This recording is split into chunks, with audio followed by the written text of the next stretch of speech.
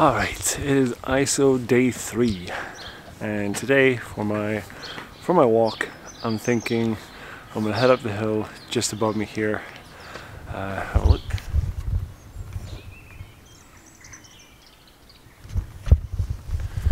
Because on most days I see jackdaws gathering in some of the larch trees up there. So on my walk today I'm gonna head up there, try and get some photos of them. So let's head on up.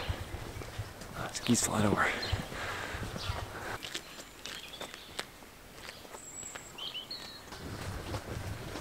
Just heard my first chiff-chaff of the year. Hopefully I'll hear it again.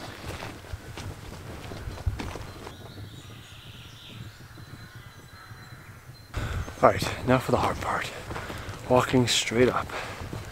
I'm gonna try not to talk too much while I walk up these hills, because I realize I'm just get so out of breath and it's just embarrassing filming the whole thing. So I'm gonna put this camera down and film more further up. The really nice oak forest just in the lower part here. Quite an old one. It's quite extensive. So we've actually got quite a few birds here that aren't that widespread in Scotland.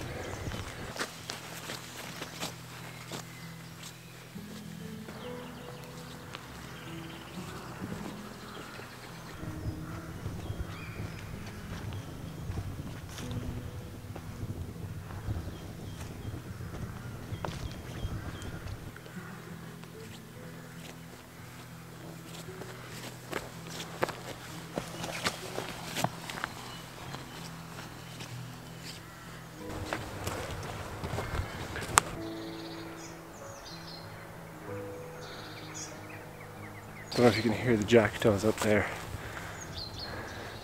You can also see them flying about.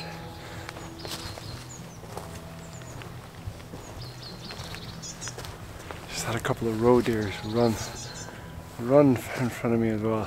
Quite far away though. They noticed me coming a mile away, so. But it's good to know kind of where they are, and maybe I can approach from a different angle next time and a lot quieter. But the forest has changed quite a bit now. I've come up from the oak forest. There's a small transition into a birch, and then the pine forest is here behind me now. Really nice habitat and lots of diversity here. Loads of different species. So a really good area, and I really like to come and explore this place.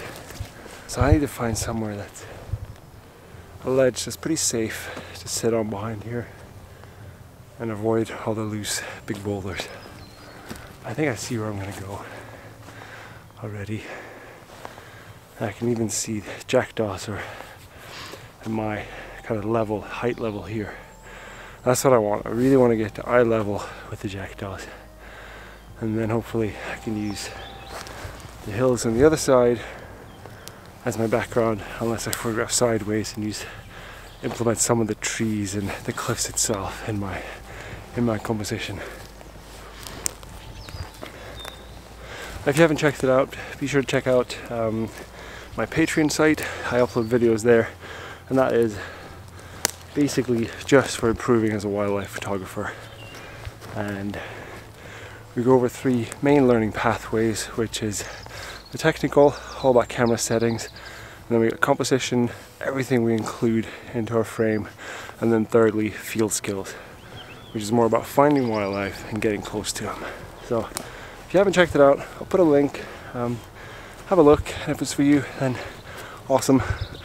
Have a look, sign up, and you can always cancel at any time. So thanks for checking it out.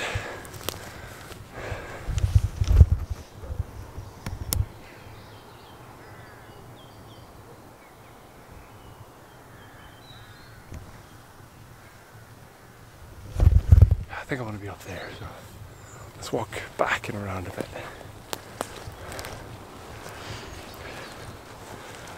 Try not to spook everything on my approach.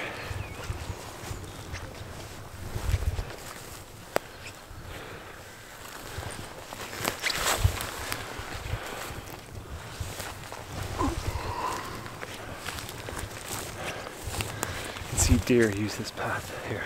I'm just following that up.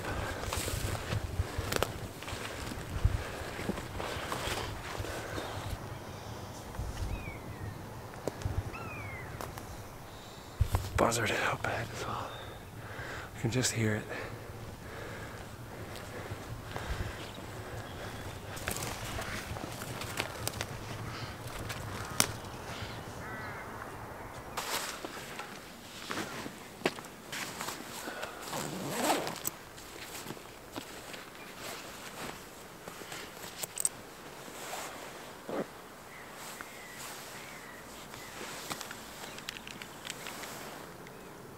Some jackdaws fly over me. I can hear jays as well down the way. I think I'm gonna move though, because I just can't look at these rocks behind me and not think that they're just gonna tumble over at some point.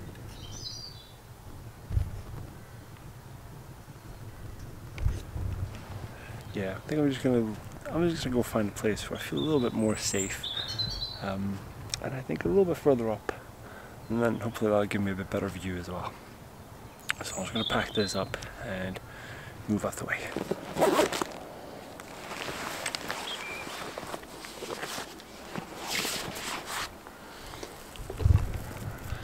I know those rocks have probably been there for a long time and won't come down for a long time either, but I just can't relax, so I'm going to move to a slightly better position. And hopefully a slightly better vantage point as well. So let's go. I see so much deer droppings here that I'm definitely going to come back up here one day, maybe in camo clothing, and just sit and wait, hopefully photograph some deer. I think I may have just spooked loads of jackdaws that were sitting below me. Hopefully I can sit down here, just relax, and they'll come back at some point. So you can see those larch trees, the bare trees there, that are empty now. A lot of the jackdaws tend to sit in those trees. And then apparently they also sit below here. I didn't know that. And I must have spooked up. I did not even try to count them, but it looked like 100. So now they're scattered a little bit, but I can hear them around. They're still flying. It looks like they're gonna get down into the larch in a little bit. I might need to use my teleconverter if they're gonna sit in that larch and see if I can get any good images while they're perched. If not though, my original plan is to try and capture them in flight. They fly a little bit back and forth. And then I'm just gonna enjoy the view.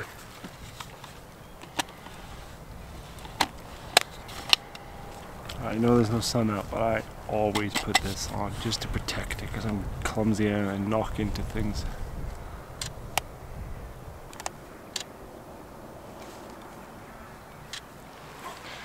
Buzzard's just circling and all the jackdaws are mobbing it.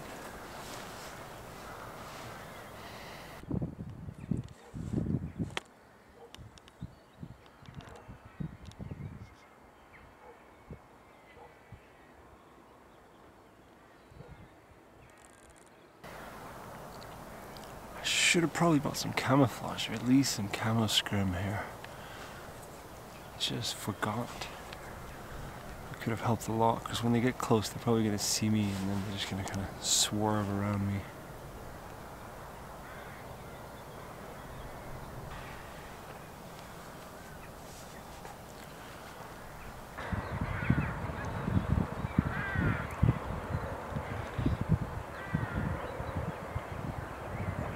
That's just amazing. I just had a flock of migrating geese pass by.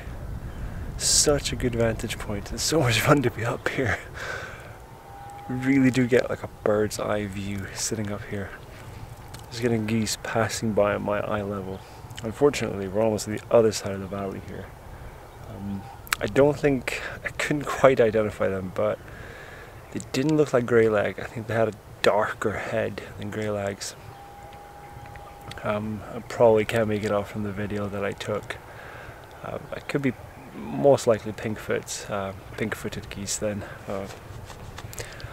can't be 100%. I was focusing on filming and then brought my binoculars up afterwards to have a better look, and by then they were a bit further away.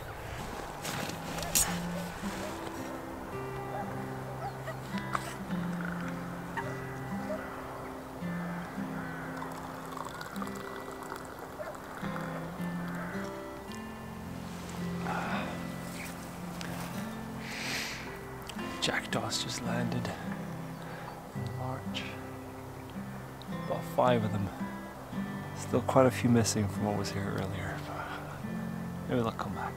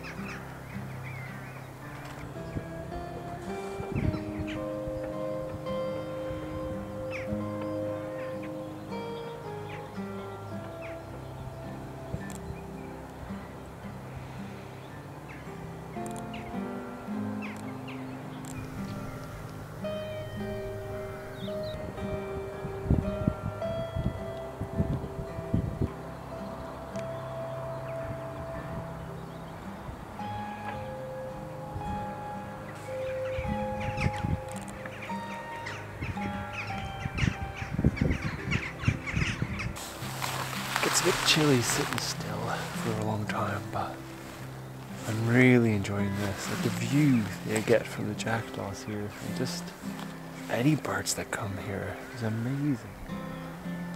And several times now I've seen the buzzards start circling upwards, just starting way below me. It's absolutely amazing.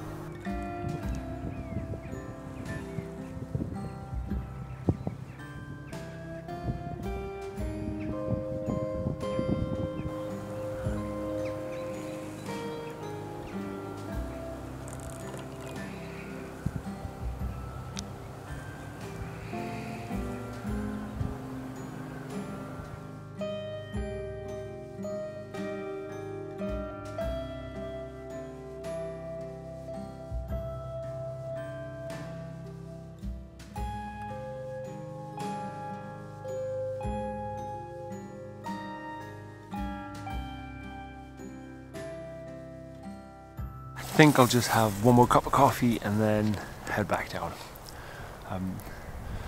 Hopefully these videos aren't too rushed. They feel a little bit rushed to me because I'm trying to cram it all in one day. I don't think I'm managing to get the greatest photos because I'm trying to cram so much in with the video, the filming, and then back home and the editing afterwards. But that's totally okay. I don't mind that because I'm just really enjoying this. I'm really enjoying I'm really enjoying these walks out and just taking you guys with me here. I'm really enjoying the engagement from you guys, so it's kind of keeping me going. So I don't mind that. I really don't mind that I don't get the best images because I'm not putting that much time into the actual photos. I'm trying to capture more of the experience through video, and then hopefully every now and then switch to photo mode on my camera and actually try and get a couple of shots in between. I hope you enjoyed this video. I've really enjoyed coming up here, spending some time with the jackdaws behind me and the occasional buzzard just circling below me. So check out these cool images from the hashtag Corvid, not COVID, and help me come up with a new hashtag, because I'd like to keep sharing images. I'd like to keep this up, and now that we're stuck in isolation in different parts of the world, and it'd be really cool to share people's stories from around the world. So I'd really like it if you guys could use the captions, just even if it's just a little bit to describe where you're at, where you are in the world, and taking images from your window, balcony, garden, or are you not affected by this at all? It would be really cool to hear from you guys, and I'm going to keep sharing them in my videos and on Instagram stories and Facebook stories. So take care, I'll see you tomorrow.